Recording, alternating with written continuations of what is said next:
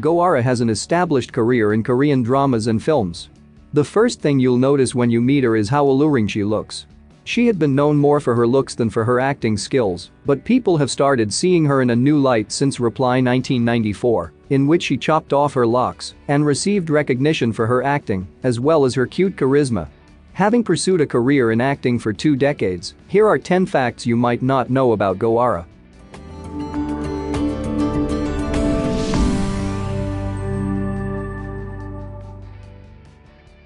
She originally dreamed of being an announcer. Go Ara was born on February 11, 1990, in Jinju, South Korea. When she was in junior high, she was recommended by a friend to audition for a talent agency. It's weird to think about Go Ara as anything other than an actress, but originally her dream was to be an announcer. She won Baeksong Arts Awards at the age of 17. Winning a trophy at a prestigious award like the Baeksong Arts Awards is not easy. Some actresses take years to win it, and some senior actresses have never brought home a trophy from the award. But Go Ara is the exception. She made her debut in 2003 with the drama Sharp and had her breakout hit in the 2006 drama Snowflower, which earned her the Best New Actress at the age of 17 in the 2007 Baeksong Arts Awards. She was told to be a doll early in her career. Each talent agency has its own strategy for attracting fan interest in their artists. It is common knowledge that some agencies choose their own concepts and characters that must be formed by an artist. Go Ara once revealed how she got to be a living doll early in her career. She said in Knowing Bros, "They told me to live like a doll. They told me not to talk wherever I went, like a doll. Like a doll. Always." The image was successfully carried out by Go Ara, as her co-star, Lee Jae-hoon in the film Phantom Detective, made such a first impression on her.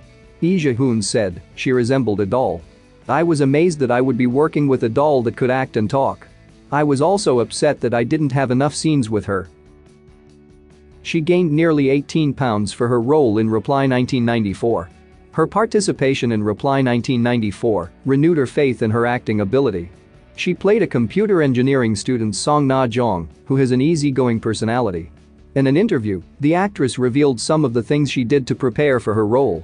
She was well prepared to ruin her image by cutting her hair with a knife for a shaggy look. She went on, "The director kept telling me that I had to gain weight in the beginning. The most I've gained was nearly 9 pounds, but Na-jong has a good appetite. I gained about 15 to 18 pounds as filming went on.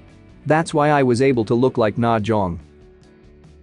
She had played the piano before being cast in Do Do Sol Sol La La Sol. The 2020 drama Do Do Sol Sol La La Sol tells about an energetic and cheerful pianist who lost everything she had all of a sudden, turning her lucky, rich life into rags. In a press conference for the drama, Go Ara said that she had practiced piano for 3 to 4 months in order to prepare for her role.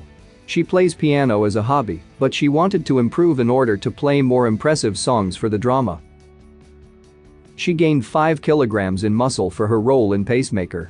When she saw the scenario for Pacemaker, the actress was eager to do it and was determined to take on the challenge. However, it was not easy for this beauty to become the track star in the movie.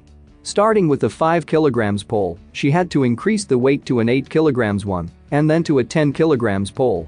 Because of the strenuous physical activity that she had to train for several times a day, she went through muscle pains and soreness.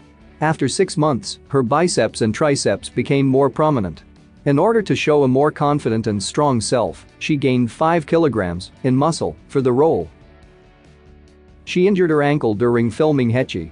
In March 2019, she suffered an ankle injury while filming a running scene for the drama Hechi.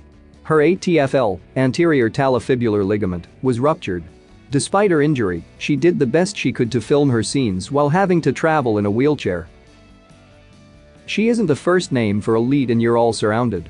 She played the lead role so well in You're All Surrounded as a rookie police officer that barely made the grade but is so passionate about working for justice that she keeps on fighting. Who would have thought that she wasn't the first choice to star in the drama? Initially, Park Min-young received the role offer.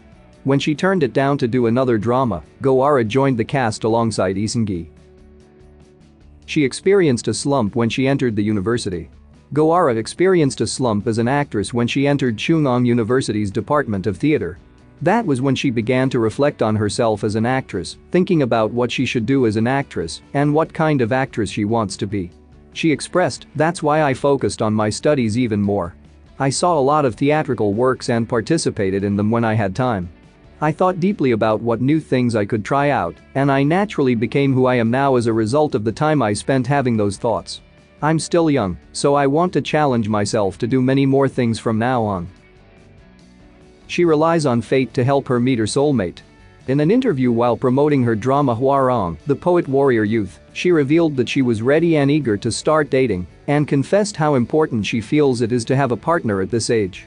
She told The Star magazine, "Ever since I was young, when I was in 8th grade, I lived a very different lifestyle compared to my friends. As I got used to that kind of lifestyle, people say that experiencing all kinds of emotions and situations is really important when you're an actress, but I can't really experience all of them. I want to start dating. It's time for me to meet someone. I have a lot of friends who are now married, and so I'm just waiting for fate to help me meet my person." She also revealed that if she were to meet someone new soon, she would opt for a date at a location that many couples regularly like to go to. She then added, "If I do start dating, I will have to think deeply about making our relationship public."